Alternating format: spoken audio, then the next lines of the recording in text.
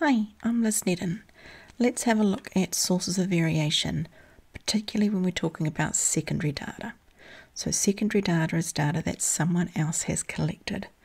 So we only have some metadata information about the data, and we've got to look into how the data was collected. So here's just a few of the slides to remind us about what we're looking for in data. So one of the things that we look for is whether the data or the sample is that representative of the population. Was a random method used? Was a biased method used? We want to look at the measurements. Were the measurements accurate? So we want to look for information about how the data was collected. Then we need to think about what were the instructions given, what things were controlled, what conditions were kept the same. So there's oftentimes we're going to be able to access that information and find out how the process was carried out.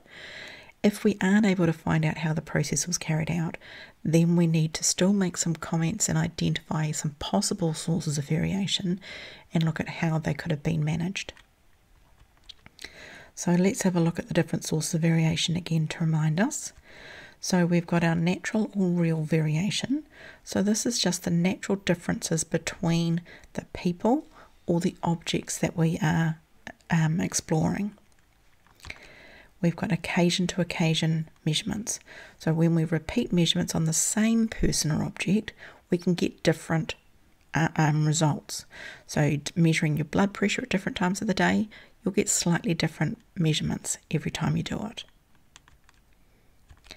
We've got measurement variation, so that's looking at how accurate your measurements are. So that's why we want to look closely at those details of what instructions were given to people, what equipment did they use. Then we've also got induced variations. So these are variation that, other than your natural variation, can lead to differences. So for example, if we're looking at how plants grow, then we know that different amounts of sunshine, if they get more sunshine, then they're likely to grow taller. If they get less water, they're not likely to grow as much. More nutritious soil.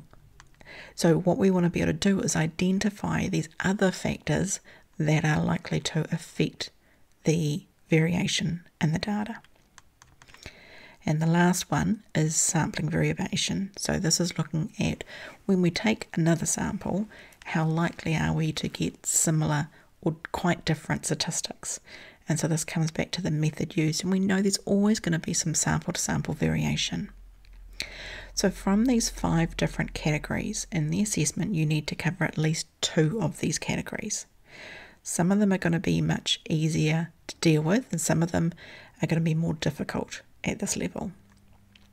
So here are some questions that when you get some metadata or a data set, these are some of the things that you want to think about, and these will help us identify these sources of variation.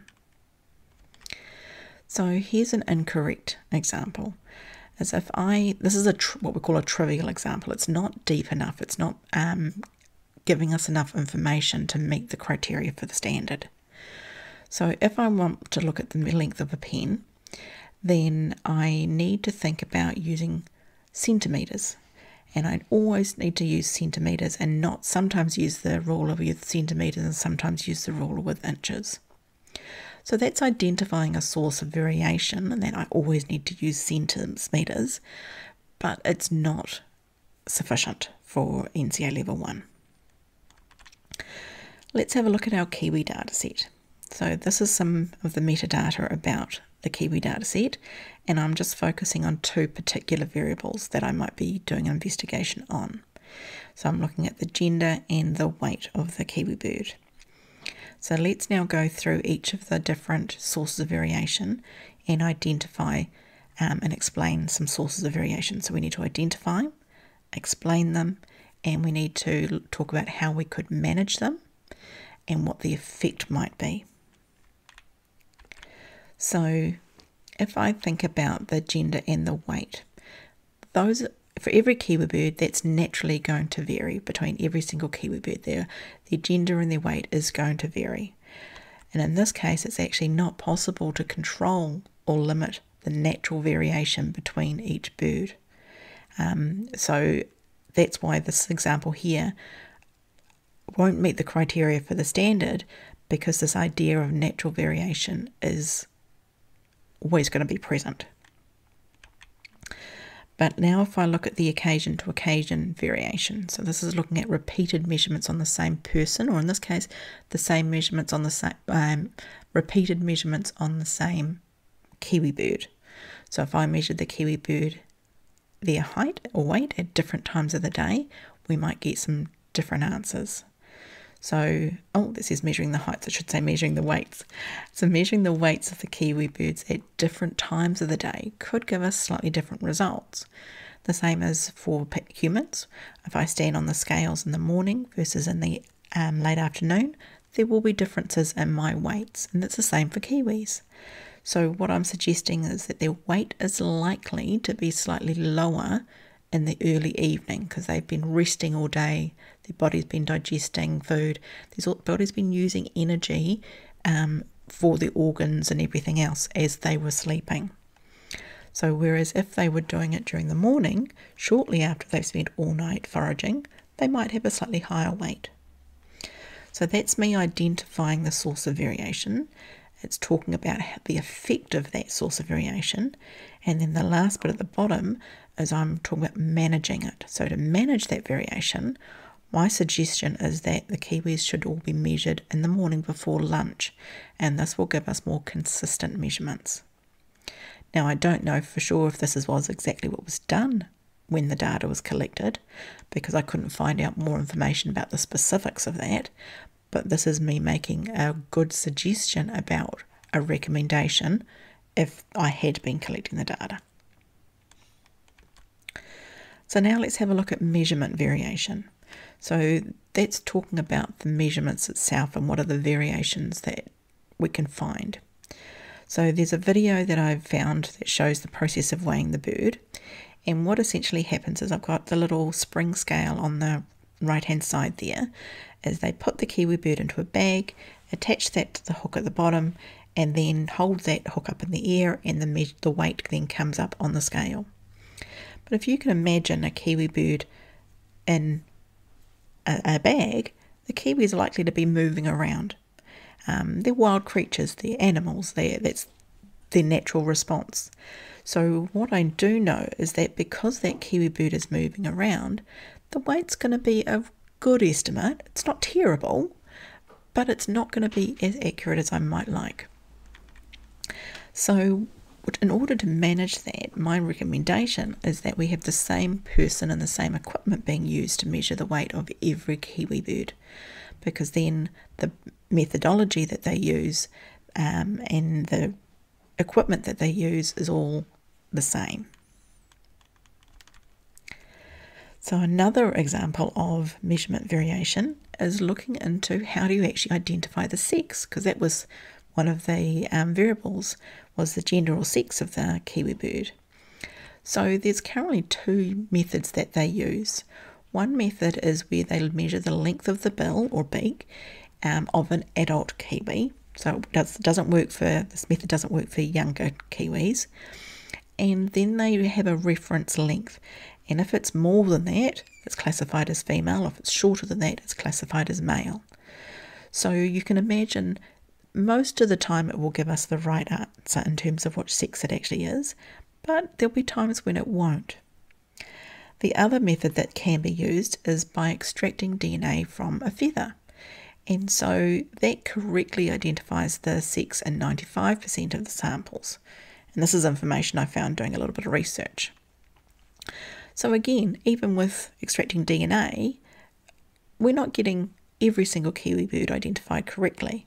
And I think one of the things that I read somewhere that they were doing is they'll often take several feathers from the kiwi bird so that they can use that to determine the sex of several feathers and therefore get a more accurate estimate. So my last step is to identify which one would I suggest and manage that variation. And my suggestion is that I would hope that they were doing DNA testing, because that's probably more accurate than just comparing to a particular length. because we don't know how old the kiwi birds are when we collect them and measure them. So it sometimes could be quite hard to tell if it's a juvenile or if it's an adult. So another type of variation is our induced variation. So this is looking at what else might affect the weights or the genders. So if I look at what happens during different seasons of the year, well, from the research that I've found, just a quick little bit of Google, was I looked and they found that the breeding season is between June to March, and that's often when the food is most plentiful. So often that's the time of year where the ground is reasonably moist, so there's a lot of bugs and beetles and insects for the kiwi birds to eat. So during that time, I would expect that they would weigh a little bit more during that season because there's more food available. So that breeding season is going to affect the weight of the kiwis.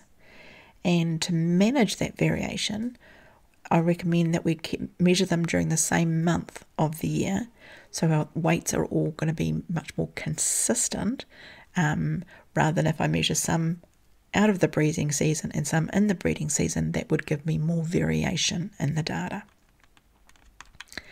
A second example is looking, well, what happens if a female is carrying an egg? And so if they're carrying an egg, particularly for kiwis, which have very, very large weights compared to their body size, I would expect that their weight is likely to be higher during that time. So I know that, so therefore being pregnant would affect the weight of that kiwi bird. So we want to try and manage that variation, and I would recommend avoiding collecting measurements during that breeding season. And there'd be lots of other good biology reasons why not to disturb a female that might be pregnant as well. You know, you want to be respectful and careful, and don't want to upset the kiwi too much by a stranger reaching in their burrow, taking them out and weighing them. So that would be a good recommendation to try and get more consistent and accurate measurements. Of course, there's lots of other factors that can affect it. So, for example, the location. There might be some areas where there's a lot more food in some areas. It could be that the mountain air, it could be that all sorts of different things that could affect it. So the location is likely to have an effect. The number of predators.